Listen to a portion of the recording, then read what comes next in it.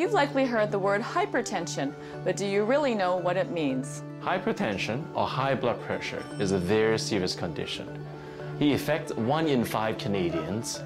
The heart is forced to work extra hard for an extended period of time. It's known as the silent killer because there often aren't any signs or symptoms. The only way you can really tell if you're in danger is with regular blood pressure checks. It's one of the major risk factors for cardiovascular diseases. Some of these patients might require a heart operation.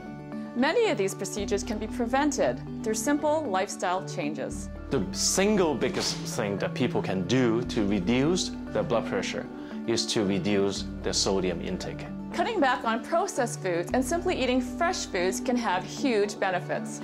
Learn more about hypertension and find tips on reducing your sodium intake at healthyfamiliesbc.ca.